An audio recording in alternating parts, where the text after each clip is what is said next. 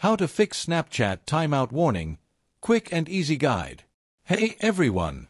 If you're dealing with the annoying Snapchat timeout warning, don't worry, I've got you covered. Follow these simple steps to fix it quickly and get back to snapping. Step 1. Check for updates. Open the Play Store, Android, or App Store, iPhone. Search for Snapchat and check if there's an update available. If you see an update, tap on it. This might fix the issue instantly. If there's no update, move on to the next step. Step 2. Clear Snapchat cache. Open Snapchat and tap on your profile icon, top left. Tap the Settings gear, top right.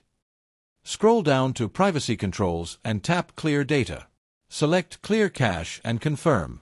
This will remove temporary files that might be causing the error. Step 3. Clear Snapchat data. Go to your device settings. Scroll down and tap Apps or search for Snapchat. Select Snapchat and tap Storage and tap on Clear Data. Step 4. Restart your device. Once you've cleared the cache and offloaded the app, restart your phone.